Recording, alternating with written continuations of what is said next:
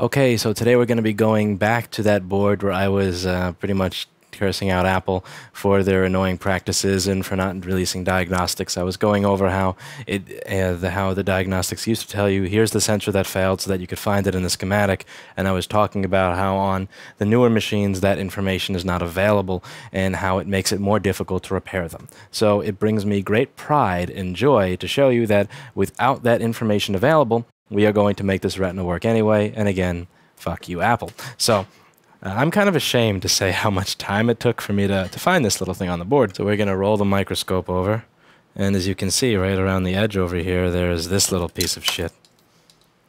Yeah. And the thing is, you know, I don't really have the time to go through every fucking sensor on a board with the no fix, no pay model, because there's such a chance that it's, you know, it could literally be anything. It could be the chip itself, it could be an SMC issue, it could be something inside the board. I've had cases before where the webcam connector was actually pulling the line down and causing the issue. You know, so if I don't have something to go on, that board is going to wind up on the absolute bottom of the pile behind the other, you know, 300 plus or whatever tickets here that are open. So when you look at this, you can clearly tell that that doesn't look right. And this is where visual inspection is very helpful. Come on, us microscope. Don't stop. You're making me dizzy. You're making me dizzy. So this thing over here, let's get it up to 45x. So that's 45 times magnification right here. Let's adjust the exposure so that it's proper. Let's get it in focus.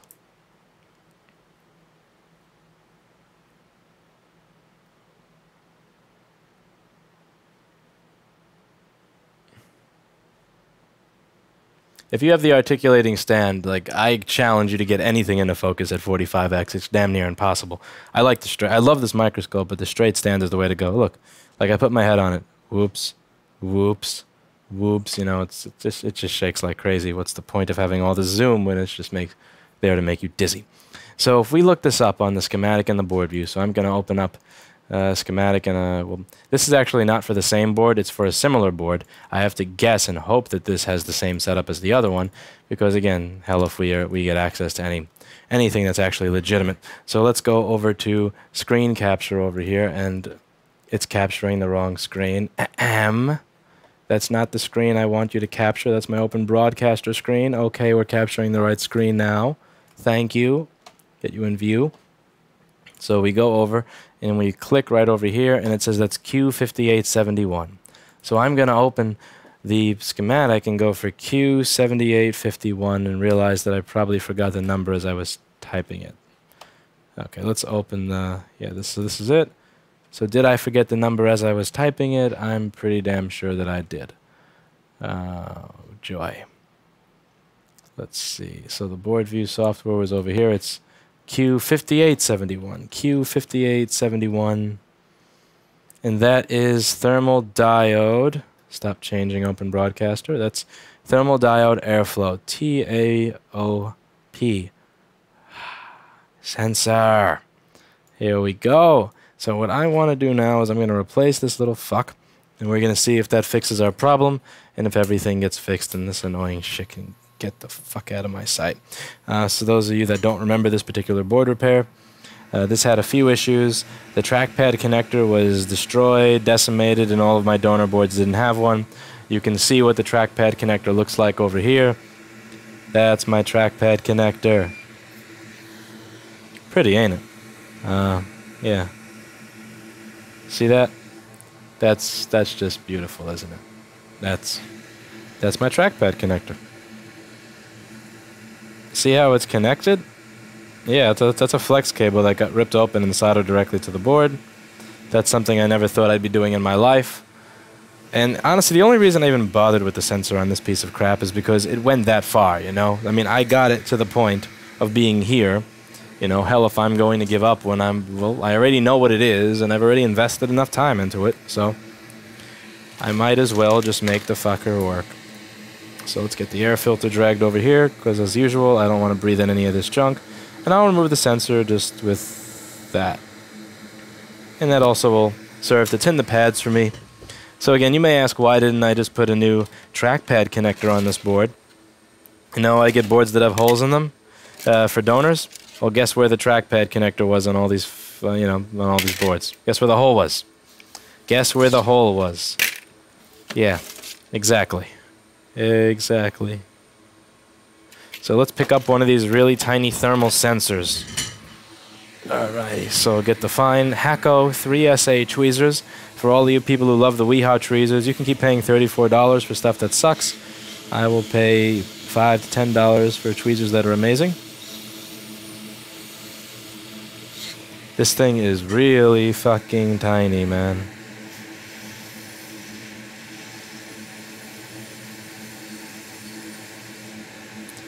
And that serial number is getting melted away. Do you think I care about a serial number on a board that tortured me to this extent? No, fuck you. Fuck you. I hope Apple sees that I was here. Yeah, when this is what the trackpad connector looks like, you know, we were here. You feel me? Like there ain't no hiding it. Like, I was there. I touched this, and this is my work.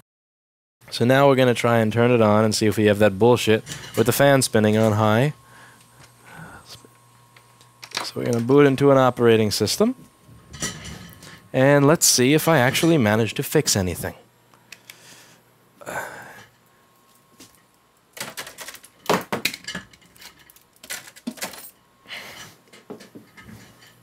That's one of the benefits of doing, let's say, cell phone data recovery versus MacBook motherboard repair. You see, with data recovery, you get it to turn on to get the data, great. With this, you know, I am fixing for the sake of this device being usable again. Meaning that if something doesn't work, I don't get paid. So if I get all this shit to work, but the fan is spinning like that, I don't get paid. And that's a bunch of BS. So let's see what we have here. This board had quite a few issues other than a trackpad to my memory. It was sent in with, good night, it was sent in with replaced trackpad connector and something like that, but this may surprise you, but on stuff that looks like this, it's a lot more. So let's see what I get. Ah, the battery, oh, never mind, the battery's not dead.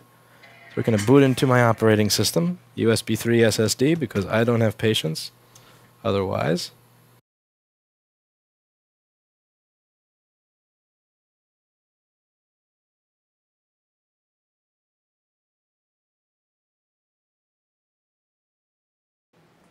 I forgot to reset PRAM. You're supposed to do that if you want to boot off of a different drive.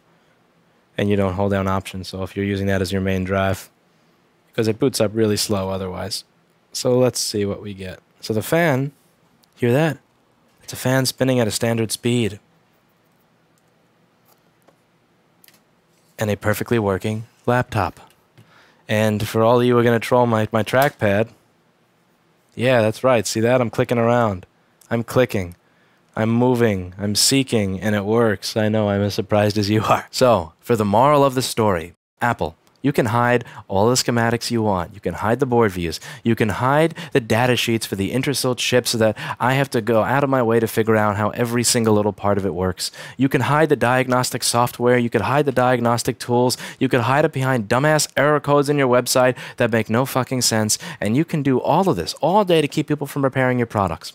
And I will sit here every single day filming a new video walking people through exactly how to get around all of your bullshit, and I will sit here to repair every single one of these things that you have deemed unrepairable and that you saw fit to spitefully hide diagnostic tools and diagnostic software for. And hundreds upon thousands of people every single month are going to tune into this free channel and figure out how to fix your crap. So for every single little bit of effort you put into making these products more difficult to repair, I will put an equal or greater amount of effort into making them easier to repair for people all around the world. Fuck you.